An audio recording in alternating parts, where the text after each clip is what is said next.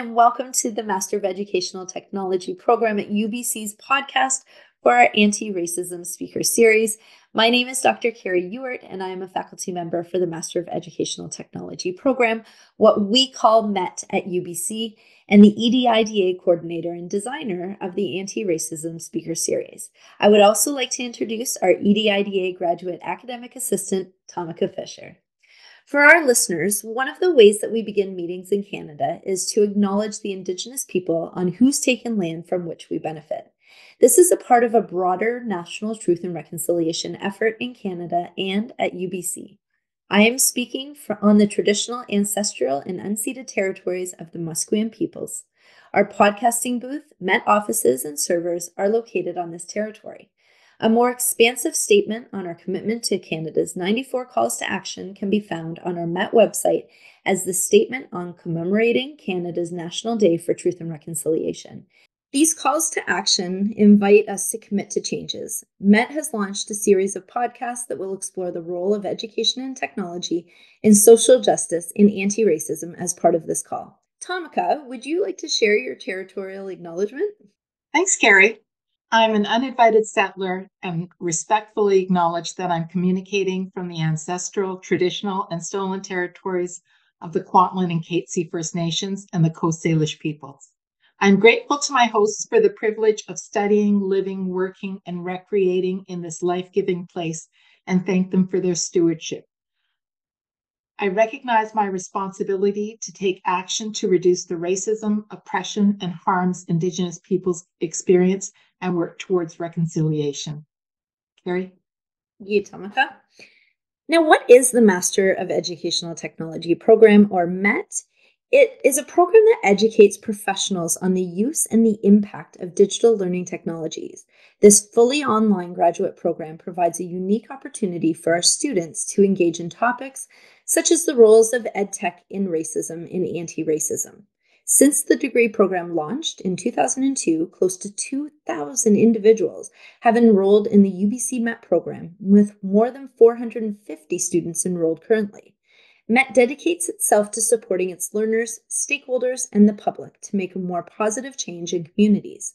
What is the speaker series about, and what are we talking about in this podcast? The purpose of this speaker series is to acknowledge the commitment that every individual has to inclusivity and to addressing systemic racism.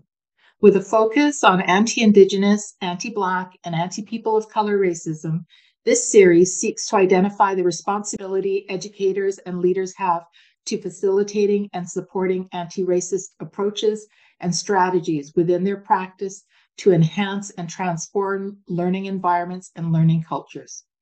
With a specific directive being digital technologies, presenters and guests will discuss racism and tools to support equity, diversity, and inclusivity and the changing dynamics of the digital age. As a result, at MET, we are committed to follow up each presentation of this speaker series with a call to action challenge. We invite listeners to make one change this month, no matter how small, and share it with us as a next step to this podcast to eradicate racism through community building, education, and through the use of educational technologies. This call to action provides you the opportunity, as listeners of this podcast, to build on the anti-racist content from the session and make steps towards change. For example, you might integrate what you've heard and thought about from this podcast with a lesson plan that will bring awareness to the issues of racism for students, colleagues, and friends. We will provide you with more details about this call for proposals at the end of the podcast. Thank you, Tamika. The topic for today's podcast is Teaching Transformatively, Culturally Sustaining Pedagogy. On the show, we have three recent MET graduates, Annika Nussbaum, Angela Reynolds, and Chris Rugo. I would love for each of you to take a moment to briefly introduce yourselves and say a little bit about the educational work you are doing in anti-racism in two-spirit, lesbian, gay, bisexual, transgender, queer, questioning, intersex, asexual, and other identities, or what is referred to as 2S LGBTQIA+ communities, and from where do you get your personal drive? Annika? Hi, Carrie. Thank you so much I'm Annika. My pronouns are she, her, and I grew up on the Opaskwayak Cree Nation in northern Manitoba. And I now live, learn, and teach on the ancestral unceded lands of the Hulkaminam speaking people of the Coetsin and Malahat. I've been teaching high school humanities and media studies for the past 20 years in Manitoba and BC. I'm currently an educator and SOGI lead in the Cowichan Valley School District and sessional instructor at VIU, and I've been working with 2S LGBTQIA plus youth since I began teaching high school in 2004. In the first year of my career, a group of students and I created a GSA in our school to shift the culture and spread awareness of the importance of allyship and how to be an upstander. For 3 years, we ran a Season for Nonviolence campaign to engage the student body in anti-hate action and reflection between January 30th and April 4th to solemnly mark the assassinations of Mahatma Gandhi and Martin Luther King Jr., leading up to the GLSEN's Day of Silence to recognize and protest the harassment, bullying, and discrimination, in effect, the silencing that many students face in schools. I've continued this work here in BC as a SOGI lead in various schools in the Valley, facilitating GSAs and rainbow clubs. Youth activism is important, and these clubs and campaigns are effective ways for queer and ally youth to connect, spread awareness, and make a positive change in their school and community culture. At the same time, it's important for all youth to see themselves reflected in the curriculum, and much of my work over the past 20 years has been to decolonize and disrupt heteronormative assumptions in the bookrams of the various schools I've been teaching. My work as an educator is supporting student voice and diversity. Wow, thank you so much, Annika. It's so nice to have you. And Angela. Hi, I'm Angela Reynolds. My pronouns are she and her, and I'm coming to you from the traditional lands of the Tecumloops to Secwepemc in BC's interior. I am a dedicated EDIDA advocate, and I'm a learning and development advisor at Thompson Rivers University in Kamloops. I'm originally from Vancouver, and I grew up in the land of the unceded and ancestral territory of the Musqueam, Squamish, and Tsleil-Waututh nations. I taught English at an international school in Vancouver for 18 years, and now I collaborate with Thompson Rivers People and Culture team to design workplace learning initiatives for the university staff and faculty. I work closely with the EDI and Indigenous education departments to promote learning and to raise awareness for university employees across campus. I'm also coming into this work as an ally. As I mentioned, I used to teach international students in an environment with a very structured curriculum. I didn't really know how to talk about important topics like sexism, racism, or homophobia in my classes because my textbook only covered things like ordering meals in a restaurant or taking the bus. My teacher training didn't really go beyond the basics.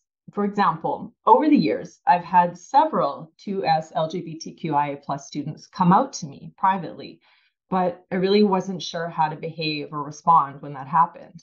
It was also pretty common for my students to experience discrimination from other students based on their race, sexual orientation, religion, or sometimes even disability. So it seemed that my students sought me out because they recognized that I was a safe person, but I feel like I often failed them because I was unprepared and I didn't really know how to advocate for them, which resources I could recommend, or even how to speak to their concerns properly. And I just wanted so badly to do it right, but without the fundamental knowledge that I needed, I chose to do nothing rather than to do it incorrectly.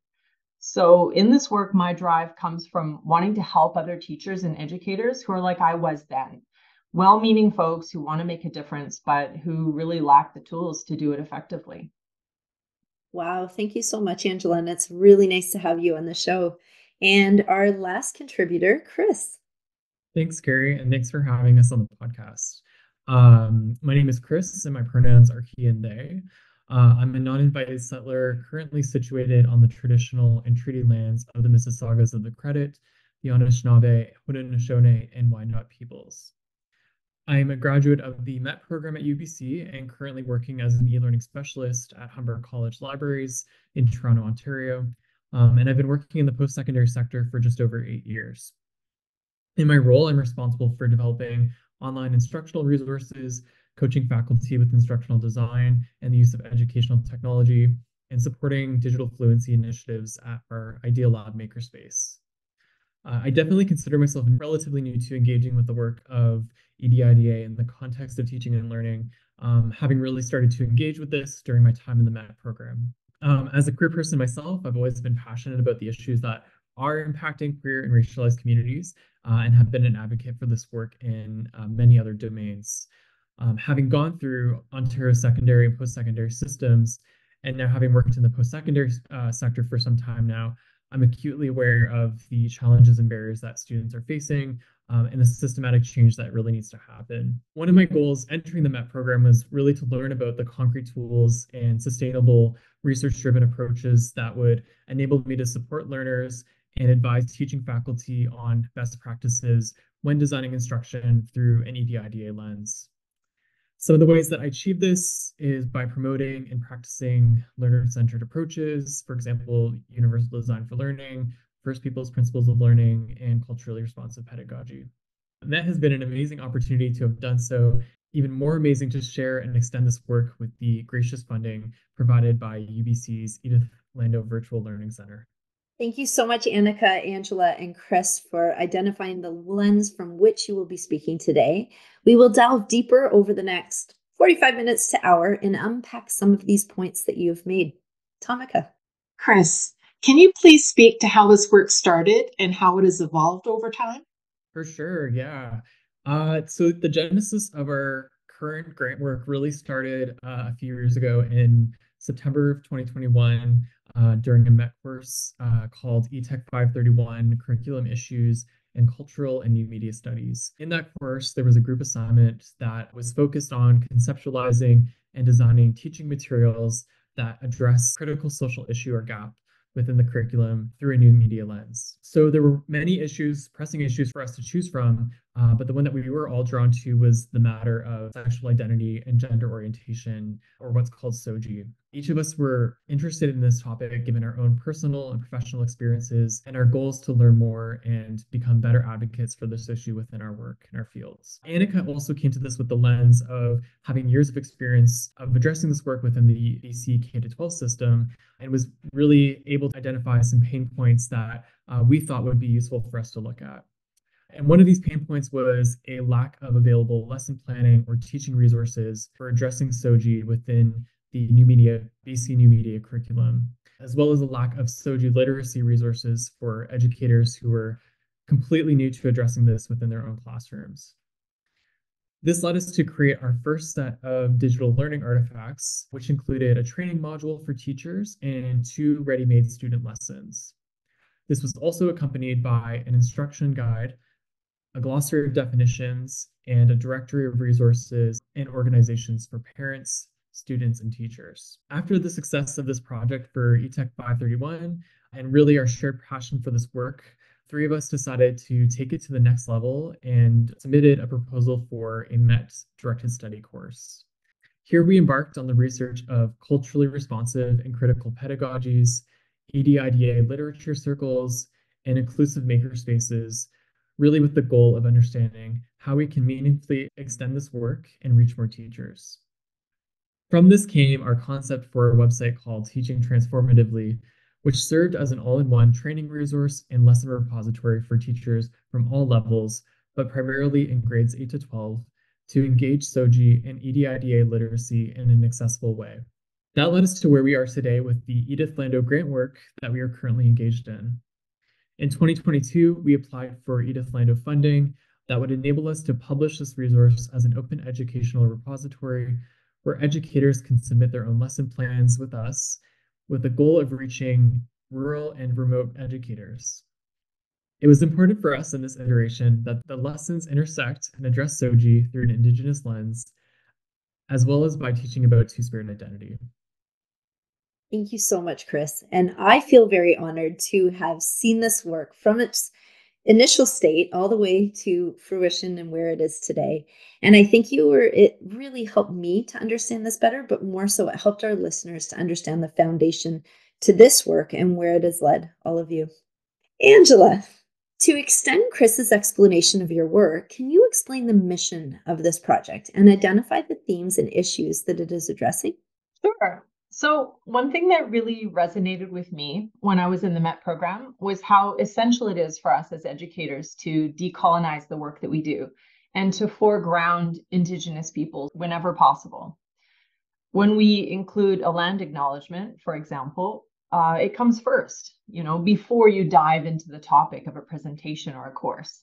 As a non-Indigenous person myself, I do this to recognize that the Indigenous peoples were here on this land for millennia before the settlers came, and also as an expression of gratitude and appreciation to those whose land we reside on. In the same vein, we recognize the reordered acronym 2S LGBTQI+, rather than saying LGBTQIA 2S+ with the 2S at the end. 2S stands for Two-Spirit, and that is an identity reserved for and unique to Indigenous cultures. So this change acknowledges that Indigenous peoples were the first to build communities that truly honored sexual and gender diversity. So that's why we prefer to use the version that places the 2S at the beginning of the acronym, where it can truly place First Peoples first. And this, of course, ties into everything we're doing with our project. Our mission is to provide educators, particularly those in rural and remote communities, with critical and culturally sustaining tools and resources that are inclusive of the intersections of IPOC, which is Indigenous people, Black people, and people of color, and also 2S LGBTQIA+ people. Our work serves as a means to educate, support, and transform teaching, all while promoting equity, diversity, inclusion, decolonization, and anti-racism. Our key themes are community, collaboration, and innovation. We are emphasizing place-conscious learning, sustainability, and strong ties to local communities and school districts. Thank you so much, Angela. That was really nicely said. And I think you unwrapped and unveiled an important key theme there in the 2S just through your explanation. I think it's something that really made it clear to our listeners and where we're going and how you frame the entire project. Now, Annika, to your knowledge, what is currently happening in schools across BC, in particular in rural and remote areas, to support 2S LGBTQIA+ staff and students? Well, while there's still a long way to go, we have certainly come a long way. And while I can't speak for all schools in BC, I can highlight the ways in which many BC educators are supporting our 2S LGBTQIA+ staff and students. Throughout the BC public school system, for example, every district has a SOGI team to support students and staff in learning and understanding all aspects of sexual orientation and gender identity. The intent here is to have a SOGI lead in every school.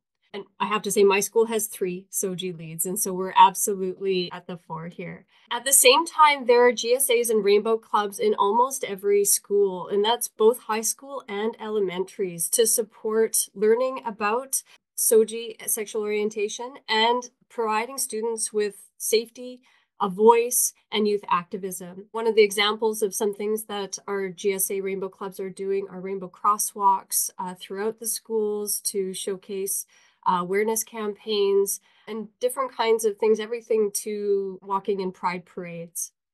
A grade 12 student currently in our district is planning a rainbow dance for queer students across our community to meet and network as their capstone project. And our teachers and librarians are standing up against book banning and championing diverse books with many different kinds of campaigns. Now, if I compare the school culture, resources, texts taught at the beginning of my career back in 2004 to today, there have been drastic changes. This was all new in the early 2000s in education. And today, SOGI awareness can be considered a norm in that there are teams of educators supporting queer staff and youth all over.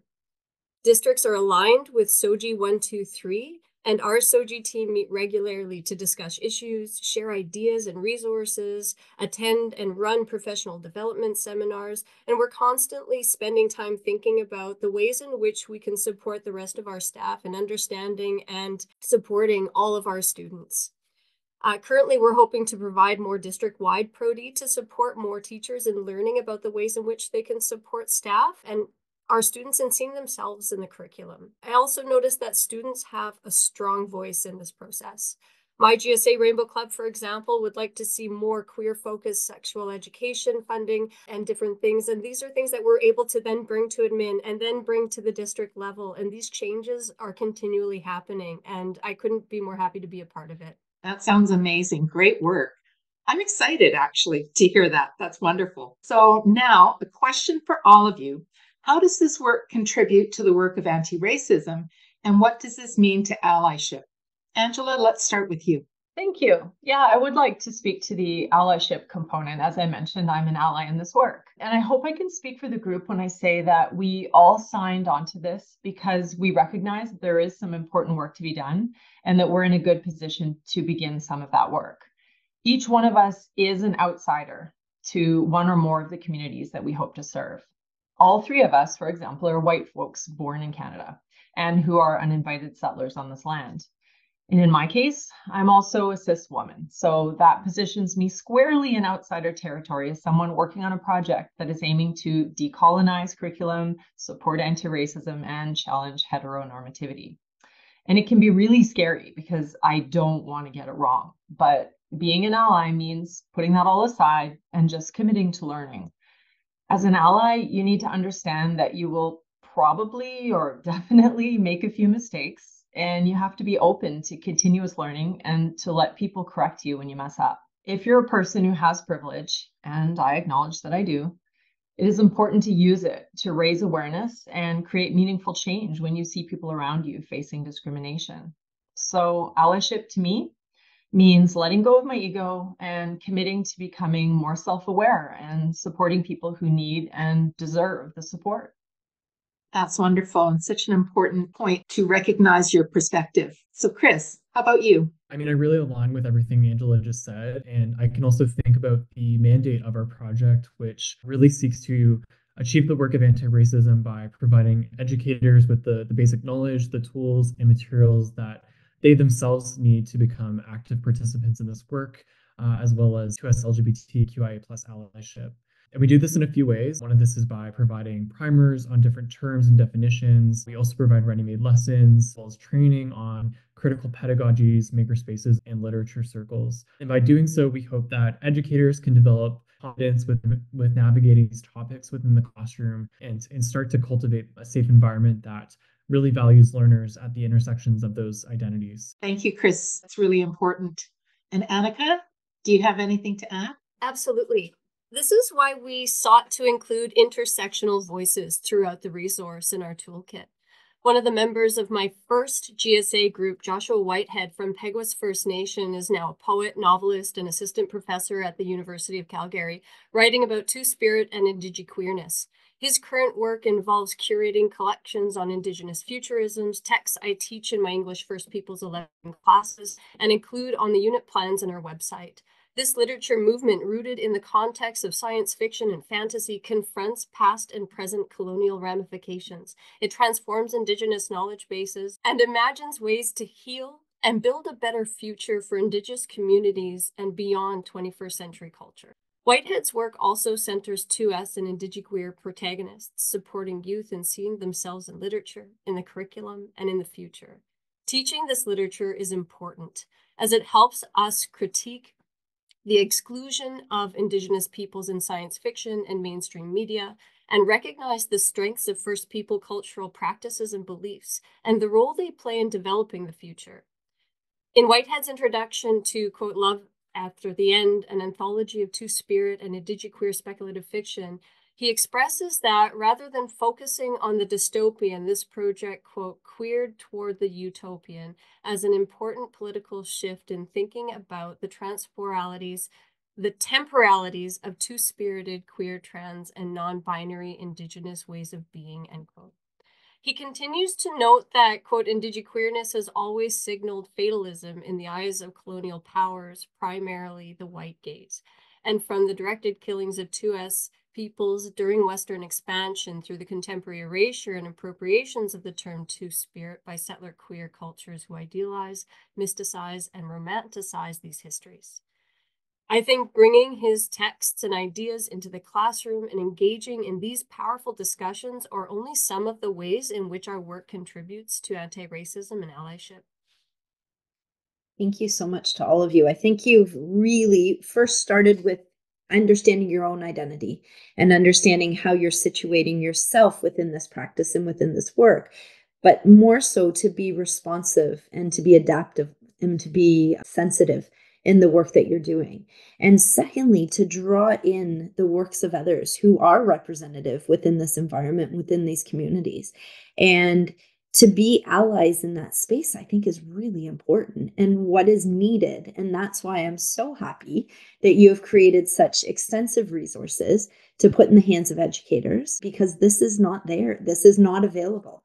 And so being able to do so in a very culturally responsive way really lends itself to this day and age, what is needed, what is missing, those gaps, those pieces. And I think you're filling the gaps really nicely. So along those lines, another question for all of you is, how will your work support educators? Anna, can we start with you on this one? Absolutely. As part of our grant work with the Edith Lando Center, I've been developing unit and lesson plans to support educators in bringing these diverse works into the classroom. On our website, I've developed a resource outlining how to approach literature circles for EDIDA. Now, Lawson, I was reading 2021, shares that, quote, literature can transform how students perceive human experiences. When it enables students to see their lives and experiences as part of a broader human existence, reading becomes a means of self-affirmation. Classrooms should be places where all students can see themselves in books while developing literacy skills. So deciding on novels for literature circle sets can be challenging and time-consuming. It can be especially challenging to know where to start with equity, diversity, inclusion, decolonization, and anti-racism when faced with the classic canon staring at us from our departmental shelves. On our website, teachers will find a number of suggested literature circle sets for high school English studies courses, grades 10 through to 12, by theme and genre, to get them started thinking about how they can include Indigenous and 2S LGBTQIA+ voices and stories in their culturally responsive and inclusive classrooms. At the same time, right now, I'm developing one for grade 9. I've shared the units on Indigenous futurism that I've been teaching in my English First Peoples 11 class. Centered on literature circle model, I provide an overview of multiple Indigenous novels, many with two-spirited and indigiqueer characters. Within the unit plan, teachers can find rationales for bringing these texts into the classroom, as well as ways to support students in thinking critically about these challenging topics. Wow, what a great toolkit. Now, Angela, are you able to add to that?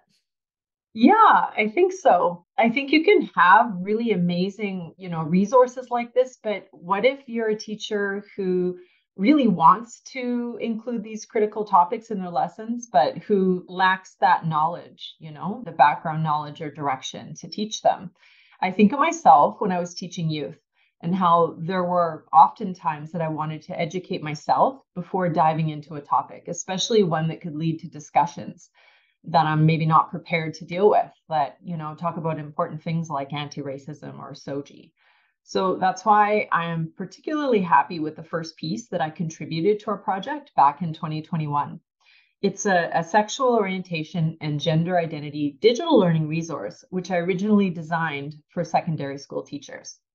I chose to use a paint palette design with 7 globs of paint that represent the 7 colors of the rainbow. And then each one opens into a distinct lesson when you click on it. It's got sex assigned at birth, gender and gender identity, gender expression, sexual orientation, pronouns, transgender, and the spectrum model.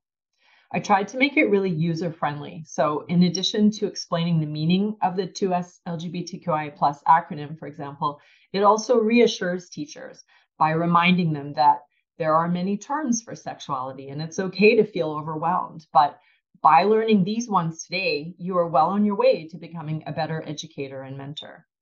And it really can be overwhelming at times. I mean, even since we made that resource, some of the vocabulary has shifted.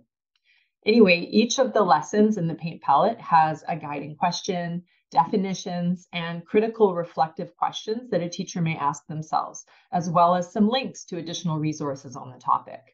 And my hope in creating this is that teachers who, like me, felt unprepared to jump in might have something that could be like a crash course or a primer. And ideally, they could use this tool to begin some important conversations, first with themselves, and then later maybe have some of those conversations in their classes. I wish this was available when I was teaching in the classroom because I think it really does help guide people and give them a foundation and a starting point on which to go. Tamika. Thank you, Carrie. Within your discussion of your project, you speak to the transformative work that takes place. Chris, would you be able to expand on this notion of transformative teaching and what type of pedagogical approaches might teachers implement when teaching transformatively? Yeah, for sure. Well, transformative teaching to us really means teaching in a way that invites students to consider new perspectives while at the same time empowering them to affect positive change in the world. So we approach this notion of transformative teaching in a few different ways by looking at some of the different theories and methods that are currently out there in the literature, as well as actionable strategies and lesson plans, as well as engaging the community. At the heart of transformative teaching is the development of critical thinking and systems level awareness of the various perspectives and structures at play in our day-to-day lives. By developing an awareness of how each of these systems and structures operate, students can form new connections and hopefully become empowered to challenge the many injustices we see in the world, while hopefully moving us towards a society that is more inclusive and equitable. We explore transformative teaching by introducing teachers to the concept of critical digital pedagogy, as well as culturally responsive pedagogy and two-eyed seeing. So this is a multi-part, self-paced module where teachers can learn about the background of each pedagogy, identify examples of them in practice, and then reflect on how they could approach these within their own context. We also model transformative teaching by sharing teaching and learning strategies that are scalable and adaptable for a variety of contexts. So this includes looking at examples of no, low, and high-tech makerspaces through a decolonized lens, as well as guiding educators on creating their own makerspace using on-hand resources. As I mentioned earlier, another looks at how teachers can launch literature circles that center Indigenous and SOGI perspectives while using educational technology to facilitate critical investigations such as visible thinking routines and online discussions.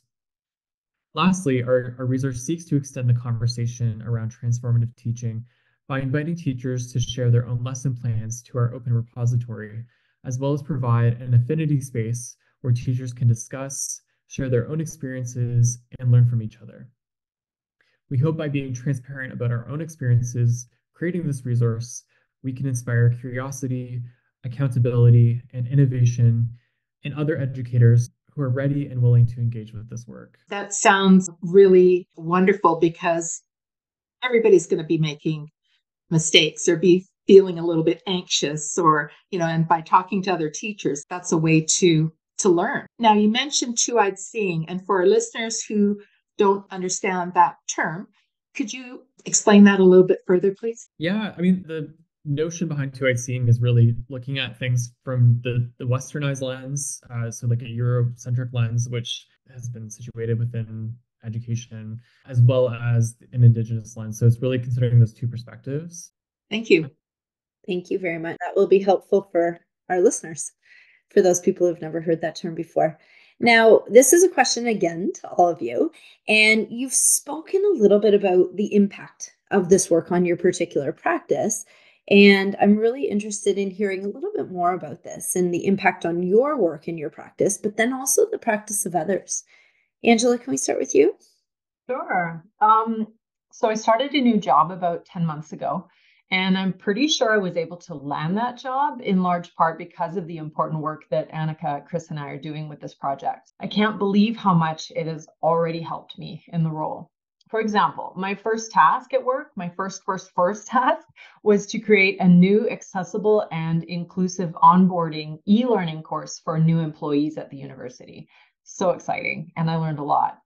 And I also designed a training for hiring managers, which of course includes a section on anti-bias and creating more equitable interviewing and hiring practices. I'm currently working on a mandatory sexualized violence prevention and response training for faculty and staff, as well as courses on bullying, discrimination, and intersectionality, among others. So this work really impacts everything I do in my role. And as the campus learning and development advisor, I then have an impact on everyone who works at the university. It's an incredible feeling, to be honest. That is amazing. And I remember when you landed that job and how perfect you were for the role, but really how everything kind of layered as it was led to that time in that place. Now, Chris, what about you? Yeah, for sure. I mean, I'll say as an outsider to teaching in the K to 12 sector or area, I've really learned so much through this project by discovering the various points of needs for secondary school educators that will enable them to foster equitable, affirming, and inclusive learning environments. It's also been an opportunity for me to learn more about some of the pedagogical and andragogical work being done that can help us to authentically engage learners in a meaningful way. Also been invaluable for me to take on and consider how this fits in within the work of the post-secondary sector where I currently work in, where I coach faculty in instructional design approaches, for example, using UDL, accessible learning, and inclusive pedagogy. Fantastic. And it's really nice to hear those fundamental frameworks and pedagogies are being used and being taught. Now, Annika, how about you? Yes, working on this project from its inception back in our new media course to today has helped bring to the fore of my teaching practice the importance of diverse curricula. While I've always been an advocate for diverse books and ensuring students see themselves in the curriculum, in the past, I rarely moved beyond the walls of my own classroom. Through this work, I've connected with so many other educators, sharing our website and our resources. In the middle of this project, I changed schools. And at a time when a new course was being introduced, English First Peoples 11, specifically at the school I was about to teach at. Now, because of my literature circle work and diverse novel research, I was able to purchase so many new novel sets to support my new team in running this course. It was a wonderful time to spend a lot of money and bring works by Joshua Whitehead, David A. Robertson, Ivan Coyote, Sherry Dimeline, Leanne Benamasaki Simpson, Ian Ross, and Jordan Abel, and I could keep going into the classroom. And this has really enriched the discussions and extended the point of view from which we can examine the human experience, that which is at the heart of literature studies. I've also found that I am constantly researching Indigenous and queer authors and artists, which exposes me to new and exciting texts to explore. It's really hard to believe that this all stemmed from a course project with you, Carrie, just a few years ago. It is amazing how far it has come, but how important this work is. This really is so fascinating. Now, Angela, where is this work headed? What does the future hold for the project and for this work? Well, the next step for our Teaching Transformatively project will be to open our resource up to collaboration with educators and teachers in an online affinity space. We're going to launch a call to action feature and, as we mentioned, a resource repository, which will provide teachers and students in rural communities with foundational tools to support culturally sustaining pedagogy. Our goal is to provide crucial resources to underserved communities to help fill gaps that may exist there.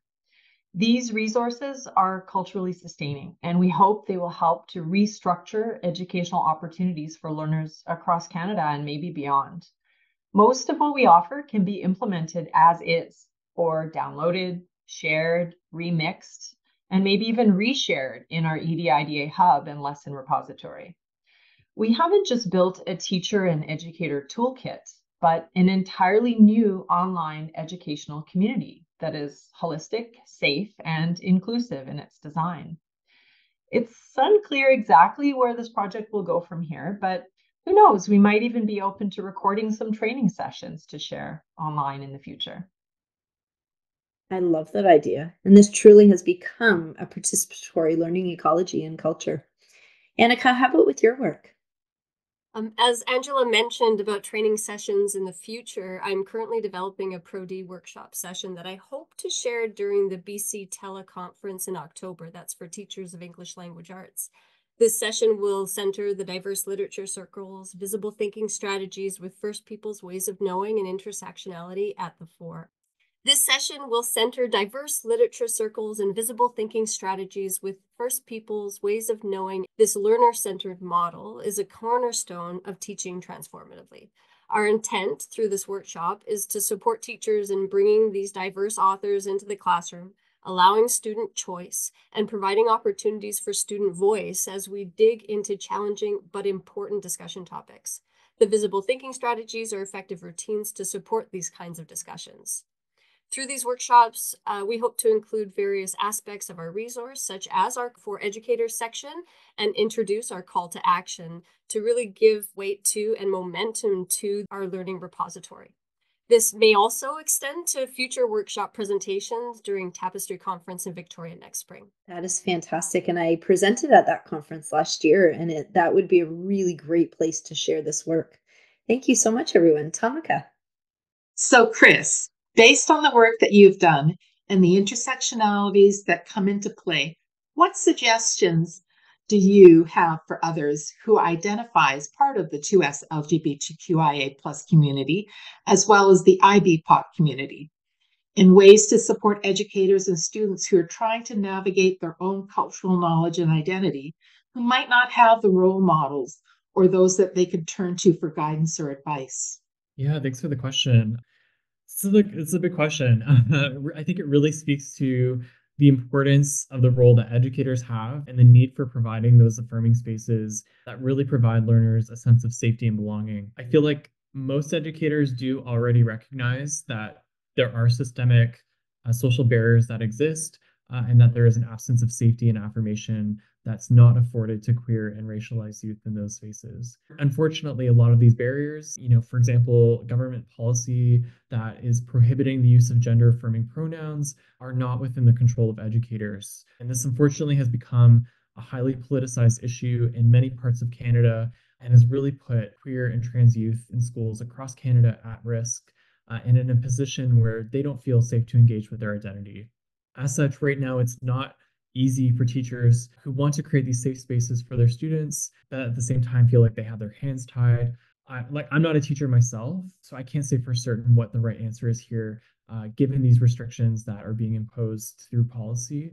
I mean, perhaps my colleagues here might have a better answer, but my hope is that some of the strategies that we are addressing in our toolkits can provide educators starting points, and a way for them to center and acknowledge the experiences of learners so that they do feel seen and heard. I would also suggest that those individuals working in education work together to champion inclusive spaces wherever possible. One way of doing this could be cultivating a support network and sharing best practices to mentor and support students. One thing that we're trying or hoping to do, at least in the future, is perhaps creating an email list where folks can seek advice and share support. So kind of like a listserv in a way. And then depending on your context, I would also say research your local community organizations that are doing a lot of work around this already and can provide resources and wellness supports for 2S LGBTQIA plus and IBPOC youth at risk. So for example, there's a community in Vancouver, and in Toronto, there's the 519. Thank you so much. We actually had a podcast last year or the year before with the director of community, Alex. Incredible supportive work that they're doing and going out into schools and laying the grassroots of this type of work as they continue. So thank you, Chris. We really appreciate all the incredible resources that you shared and amazing ideas. And for listening audiences, all the resources that were shared by Angela, by Chris, by Annika, as our show progresses, we will be making these available to you through hyperlinks and attachments to this podcast. So rest assured, all of these amazing resources will be shared with you. But at this point, Annika, what has been your favorite, absolute, finally moment for you when considering the impact, the work that you have done on anti-racism in 2S LGBTQIA plus communities and outside communities? Can you share that with us? Yes. So there have been many yes moments throughout this project. Since I began working in the school district last fall, I've been using Angela's interactive paint palette in meetings with our SOGI team, with my GSA Rainbow Club as a resource to support parents, and one-on-one with teachers who weren't sure what each of the letters stood for. It has really proven to be a useful tool. At the same time that this work has helped me share with educators, it has impacted the students in and out of my classroom. I've been able to teach all the lessons in our resource to my students over the past few years and reflect on the impact the lessons have had on the students' critical thinking. A lesson that particularly comes to mind is one that I designed in response to Met's anti-racism series, Call to Action, on worldview and historic trauma, because of the powerful impact it had on the depth of discussion in my classroom. Specifically, we examined the role point of view plays in the construction of our worldview and how that impacts the way we understand stories, people, and culture. By beginning the lesson in a circle with an object in the middle in which students can only see one side, we can experience the Mi'kmaq notion of etwatmunk, or two-eyed seeing, as Chris referred to earlier, and the significance of the circle in First Peoples' ways of knowing to reflect on the importance of seeing all sides of something, sharing what we see from our vantage points and how we can understand each other better when we share what we see, what we know, and what we understand, rather than only coming at something from a single perspective. We then drew connections between Adichie's TED Talk, The Dangers of a Single Story, and Rebecca Thomas's spoken word poem with that same name, Etwatmunk, or Two-Eyed Seeing. Students were able to then apply this learning when exploring the Indigenous principles of peoplehood, two-eyed seeing, as I mentioned, and the circle through First Peoples' lived experiences and stories to learn about the impact of past experiences on the present. This was particularly apparent when we focused on the representation of indigeneity and social issues in the video game Terra Nova by Maze Longboat. This Indigenous-made game provides more than just representation and inclusion of Indigenous characters. As a cooperative game, it works to educate through interaction, using both narrative and play as a form of activism around race, gender, and the impact of colonization. Terra Nova invites players to explore Earth and what Indigenous and settlers' first contact would look like 1,000 years in the future. Players share a keyboard and explore the respective environments of Terra, an elder of Earth, and Nova, as spaceborne youth on a split screen. Now, what's really powerful was the discussion that followed. Students made insightful connections between the ideas in Thomas's poem, Adichie's TED Talk, and the interaction in the video game. At the same time, my students were inspired to create a second level for the video game, as it ends quite abruptly, feeling more like a prologue than a fully formed game. In small groups, all my students ideated their versions of the next level, thinking about the power of interactivity to teach players about the natural world, relationships, the need for cooperation, exploring decolonization as gameplay. Because students were taking part in the action, both as players and game designers, they were able to really make a change. Now, what really stands out is I can remember some of the comments students made, and I'll quote them. "It's like we can rethink what it should have been like when Columbus found Turtle Island." Another one, "I like that both characters need each other in order to survive the landscape and move forward." Another student said, "In our version, the characters are going to teach each other about the parts of their culture." And probably my favorite comment was, "I'm going to make this level on Unity over the winter break." And of course, the student did. And I couldn't be more proud of them. So, these are the moments educators relish, when students are able to make connections between the ideas and lessons and texts, both to their own lives and society as a whole. That's really wonderful, Annika. I can just, in my mind, I can see the kids playing and working on that game. That's excellent. So can you tell us, from the Yes moment that you just spoke about, the work that you're doing now to support anti-racism in the 2S LGBTQIA+ community? What might this support look like from an educational technology lens? Absolutely. Digital storytelling, such as through the video game Terra Nova that I mentioned earlier, can have a powerful impact on learning as both player and maker. This is because games and digital stories don't just tell people something. Readers become players, taking an active role in the story-making process. As a designer, we're thinking of the many different layers, moving beyond the, quote, single story to affect change and impact our audience. From design thinking to computational thinking, we are building multi-literacies in our students. Through immersive action and role play, we can explore stories much more deeply. This provides an intimacy between the reader and player and the text. There's like an agreement between the reader and the author that the text will do something, and that the reader must actively engage with the text to make it do what the author promises. So through e-literature tool exploration from Twine to Unity, I've experimented with quite a few platforms for novice e-writers.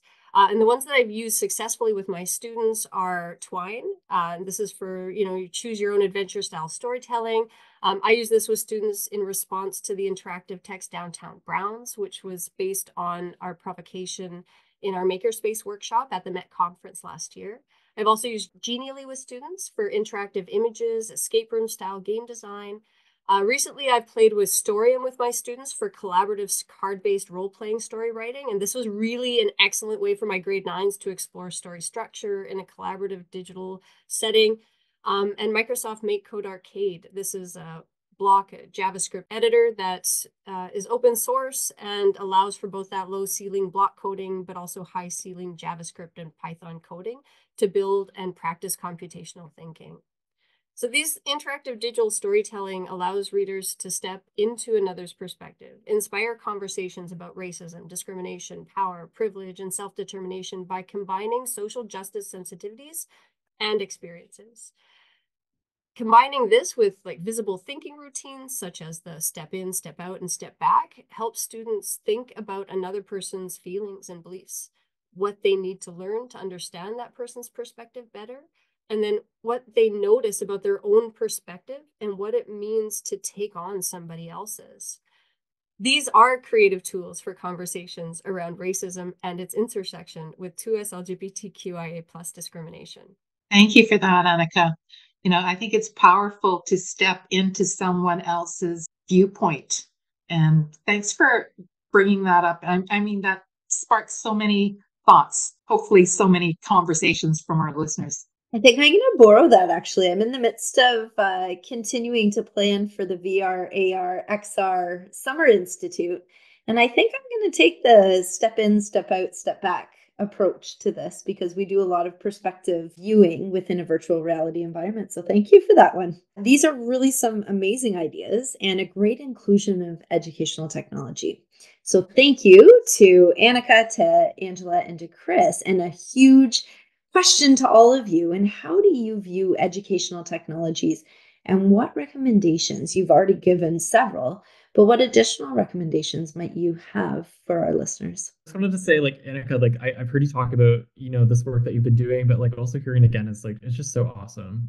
Just really cool to hear about. And I'm so inspired by what you do with your students. But with that said, I think, coming from where I am right now in the post-secondary sector, something that I think about when approaching technology is that it's really important to embrace EdTech as a way to enhance learning wherever possible. And the reason for that is that I think it can be a powerful tool to support student digital fluency.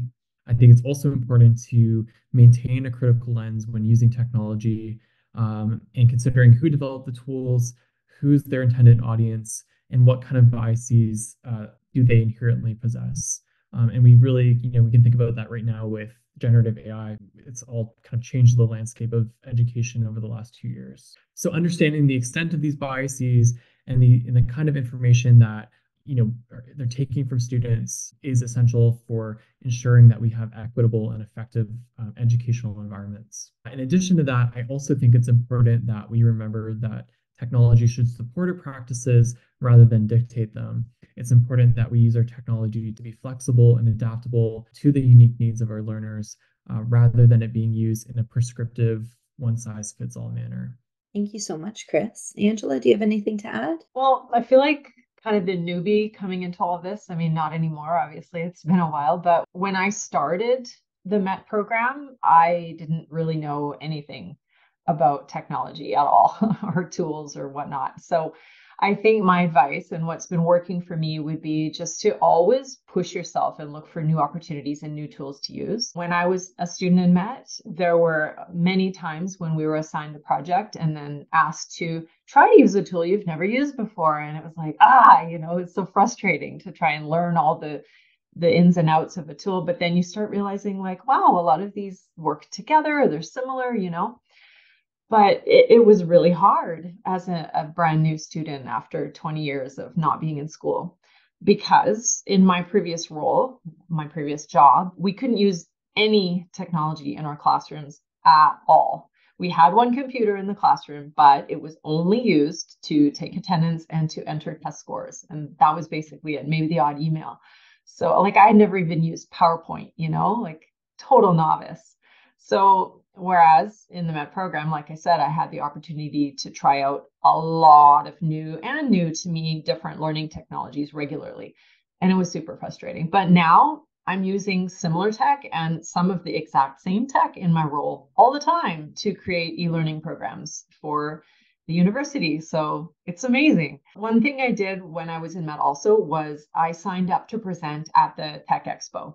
My presentation was on the ways that algorithmic bias can amplify injustice, especially based on race, like with things like facial recognition software. But while I was at the expo, I also learned about using a bunch of other cool technologies from the other presenters. So not only did I do that research and learn quite a bit myself, but it was enriching just because I could look around and see what everyone else was up to. But probably, and Carrie, you know all about this, the coolest thing I did, and also probably the most challenging, was to take the Summer Inclusive Makerspace Institute. I learned so much that I was able to include in our toolkit.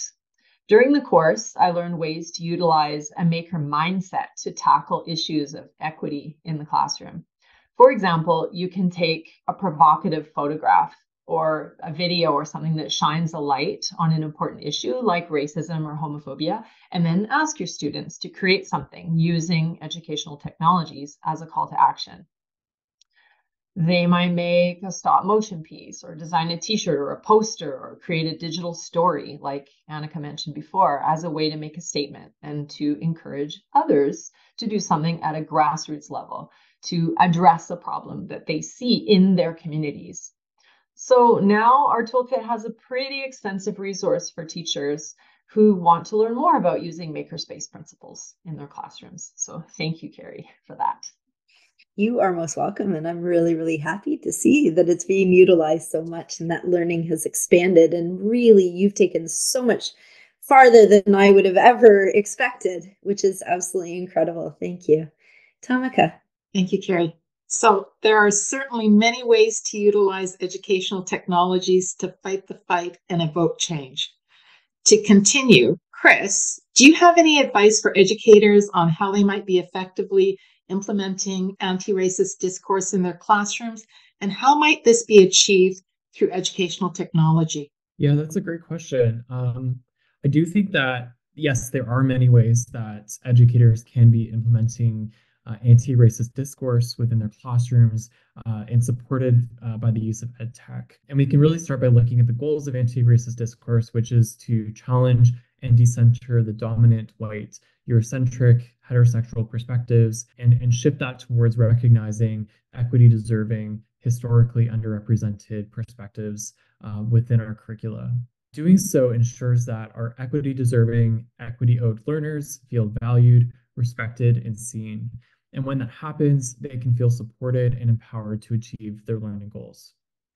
When we fail to act and when we ignore the perspectives and experiences of these learners, we risk alienating them and really reproducing those systems of harm that have long been and continue to be perpetuated by educational institutions. I'll also add that another goal of anti-racist discourse is to also cultivate critical thinking skills, empathy, and understanding about those systems of harm that have long been in place and continues to be a divisive issues in many spheres.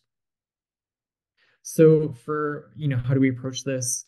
Educators should first begin by critically evaluating their learning materials, lessons, and tools, to kind of do an inventory and take time to consider whose perspectives are being represented and whose perspectives are being left out. They can then consider different ed tech frameworks and approaches that support the goal of anti-racist discourse. So one example is Universal Design for Learning, or UDL, which is a very popular framework. UDL, for instance, teaches us to use multiple means of representation and provide multimodal entry points to freely available texts and resources such as books, articles, oral histories, videos, podcasts, speeches, artwork, and so on. In her book, Anti-Racism and Universal Design, Dr. Andrew Fitzgerald suggests that providing multiple entry points or on-ramps, quote unquote, that are varied and inclusive of racialized perspectives can be a powerful means of promoting engagement and motivation. And it does this by activating prior knowledge and creating those new cognitive connections. UDL also suggests that we offer multiple opportunities for action and expression. There are times where traditional modes of assessment, such as exams or written essays, are necessary. However, they need not be the only way for students to demonstrate their learning. We can now design, through the use of EdTech, process-based assessments that allow learners to express their knowledge in a more authentic and personalized way.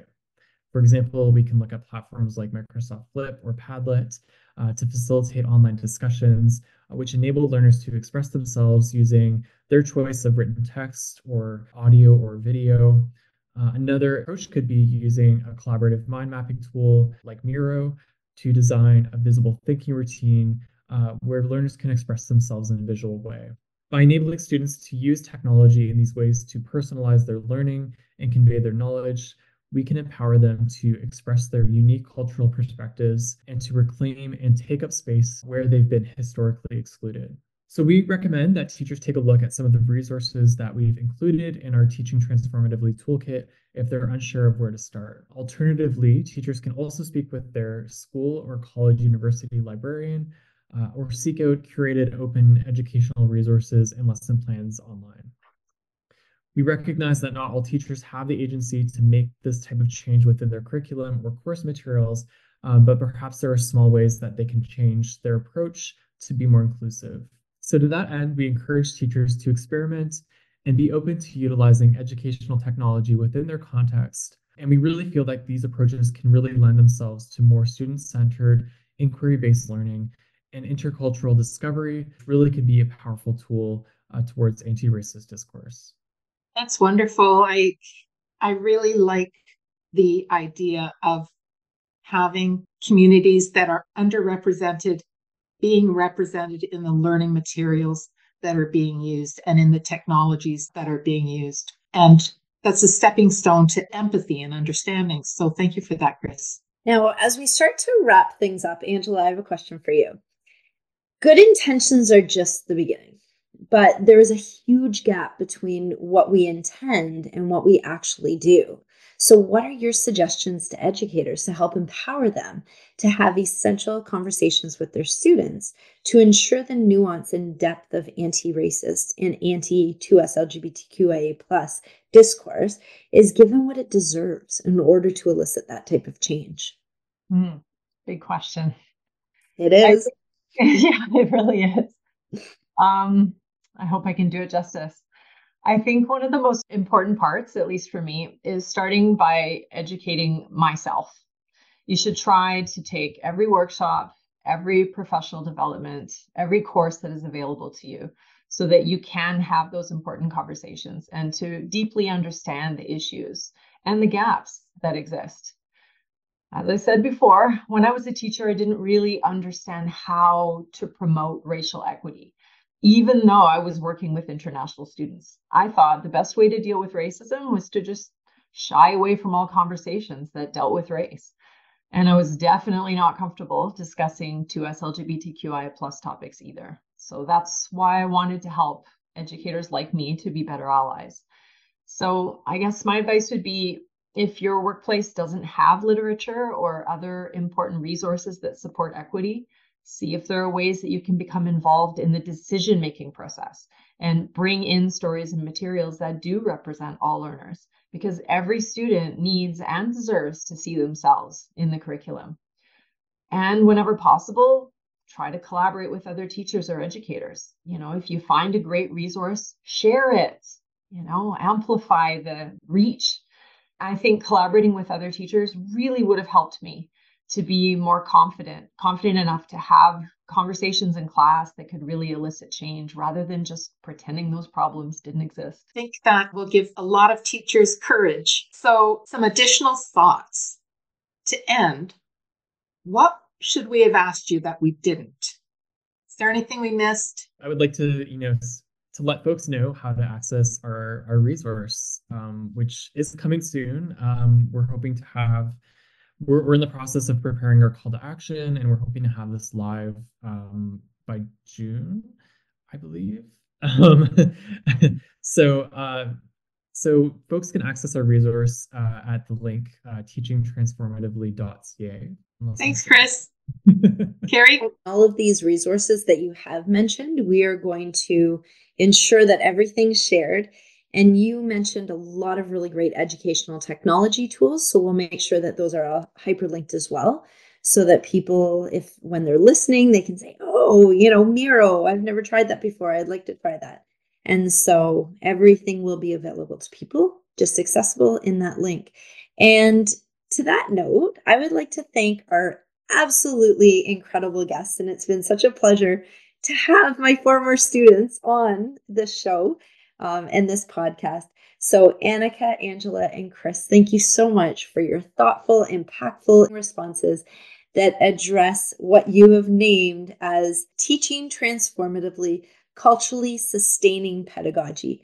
I think just within this entire podcast and how you've presented everything with all of the ideas, your clear examples from your own perspectives, from your own experiences, and then also suggested educational technologies to propel learning and discourse and change forward has been amazing. You've helped us unpack anti-racism into us LGBTQIA plus communities in a very clear and dynamic way, and you provided us with a lot of food for thought and best practice strategies through the use of educational technology to inspire change both in education and beyond. And to all our listeners, as mentioned prior to the presentation, the intention of the speaker series is to eradicate racism through small and large steps towards change. And as such, we have created a call to action to move the teachings and learnings from today's podcast session forward. Tamika. Thanks, Carrie. So we challenge every listener of today's podcast to participate in one act of change. This could be having a conversation with a neighbor or colleague about something that resonated with you from today's podcast, or it could be creating an interactivity on anti-racism with the inclusion of 2S LGBTQIA plus voices to share with your students, colleagues, peers, or staff. You might create a subset presentation or podcast to react to the discussion on transformative teaching for 2S LGBTQIA plus communities to draw awareness to the issue. We ask that you continue the conversation by sharing what you will do to implement the content from today's session into your personal and/or professional life using the hashtag MET and hashtag UBC Anti-Racism. When it comes to the availability of impactful, culturally sensitive, and relevant lesson plans that address anti-racism, there are very limited resources available. We heard about some new ones today, but we are urging, as a grander gesture for any interested listeners of today's session, to submit a lesson plan that aligns with the content from our interview with Annika Nussbaum, and Angela Reynolds, and Chris Rugo, with your curriculum in an attempt to create good quality anti-racism resources to put in the hands of educators. This lesson plan call to action can be found on the MET website using the URL provided in the comment area, and we'll do that. Here, you'll find a lesson plan template and submission criteria. Some lesson plans will be chosen to be published on the MET website and may receive a grant offered by Edith Lando Virtual Learning Center to create additional digital resources which support your lesson plan. All lesson plan entries, including grades K-12, post-secondary, and graduate studies, are encouraged and welcomed. As quoted by Nelson Mandela, education is the powerful weapon which you can use to change the world. We are asking you to help with this change. No act is too small. Carrie? Thank you, Tamika. And one last thank you to our guests today, Annika, Chris, and Angela. It has been absolutely such a pleasure. We're so happy to have had you today. Thank you. Thank you. Thanks so much for having us. This was really just great.